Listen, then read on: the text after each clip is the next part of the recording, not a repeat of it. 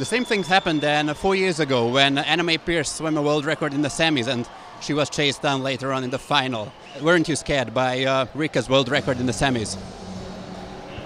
I don't know, but I'm waiting so that she swim faster, and I'm just waiting when and last 50 when I swim, I see that I'm swimming first and I want to swim faster, but still late because I can swim faster for today, and I want beat world record, but little bit not happy today. You're not disappointed? Yeah. You were chasing her in the first 150, 170 meters. What gave you the strength for the final 20, 30 meters? I don't know, just when I speak with my coach, he will say, just do it what you can.